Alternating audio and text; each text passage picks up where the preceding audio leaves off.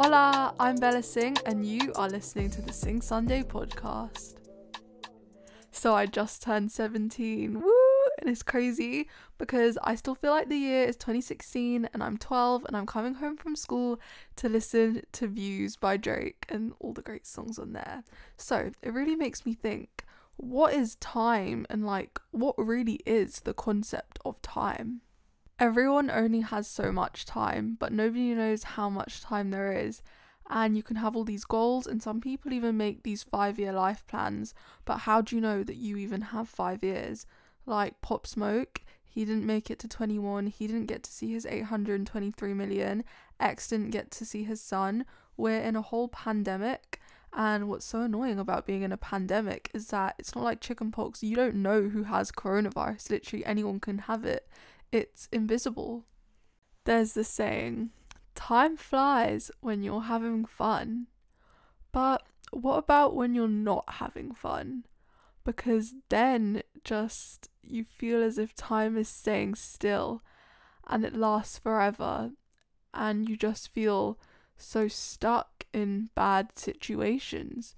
Whereas when you've been on holiday or you're having a sleepover at someone's house and it's so fun, you feel like you never want it to end, and it just goes so quickly. And I find that I look at myself and think I just really need to focus on living the moment, and because you're having so much fun, you don't want to think about it ending. But also, time is a science. There's so much physics and maths behind it. Einstein said the distinction between past, present and future is only a stubbornly persistent illusion. And there's so many arguments about the actual concept of time and what is it like moving. There's all these theories. It's crazy. The inconsistency between the nature of time in quantum mechanics and the way it functions in relativity has created a lot of confusion amongst everyone. And then on top of that, we have all the stuff about black holes. And then, to make it even more confusing, there are these arguments about numbers as if they're finite or something that just fundamentally exists, or some people say there are infinitely many digits, and then other people are saying the digits just keep being made as time progresses. But you don't have to view time as this crazy scientific thing that they've made it out to be, because personally I feel like it's something so much more than that, and that time can definitely represent things such as growth.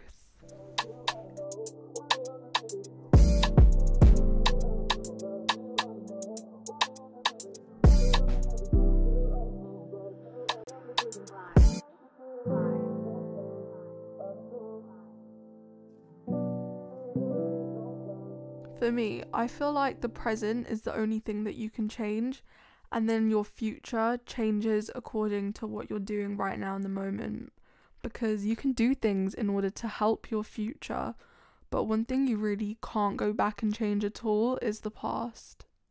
As a human, you really have to just learn to live with everything that you've done. To be honest, I don't regret anything from my past. I look back at stuff and think, what on earth was I doing? But I don't have a full-on regret for anything, because if I didn't do those things, I wouldn't be where I am now. And there have been some stuff happen that's just really unnecessary and out of my control. And then there were things that I could have done to prevent happening.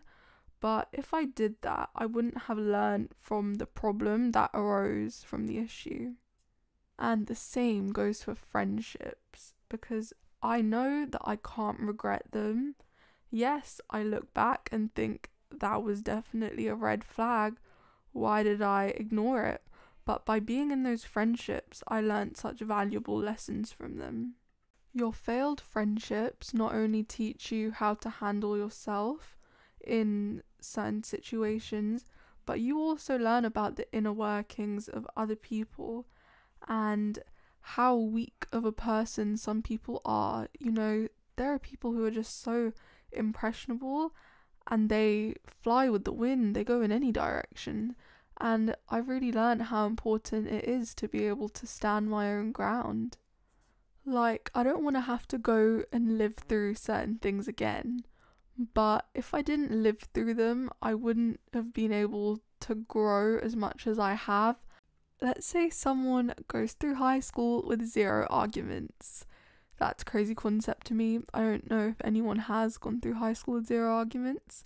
But then if you become older and you've never had an argument with someone, you're not going to know how to handle that in the bigger world outside of the school setting.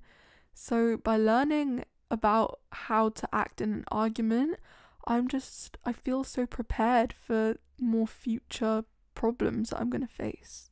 And it's also important to know that different people do different things at separate stages of life. Like, my mum had me in her 30s, but some people, they start having kids when they're like 21. You know, I enjoy going on famous birthdays, but then it really makes me think, how is this person in 04 and they've already done so much? Like, I'm in 03, why haven't I done that much?